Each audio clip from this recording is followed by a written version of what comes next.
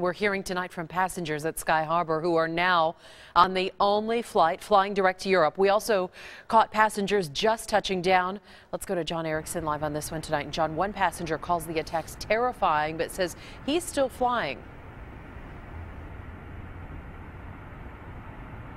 Katie, their all-night, overnight flight took off from Sky Harbor here about a half an hour ago. The passengers we're hearing from are being extra vigilant, but they're not overly afraid. We do want to be clear, we're not hearing about any sort of threat to an airliner, but we are here at Sky Harbor tonight because some passengers bound for Europe are a little bit more on edge. The process is mostly the same. Show ID, get a ticket, check a bag.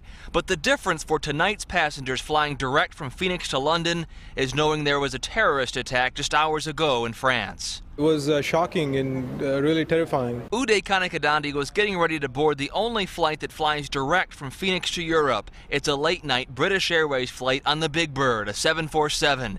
All the passengers we talked with had heard of the Paris attacks. It's very close to home.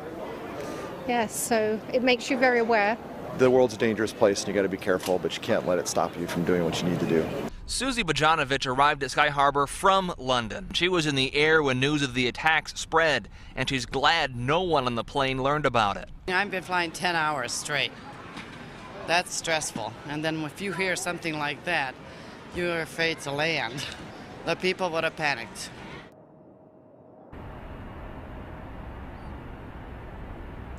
The passengers told us that airline staff didn't say anything about any sort of extra security on their flight. So a pretty normal flight, except for the fact that they know that they're flying into a very rattled Europe now.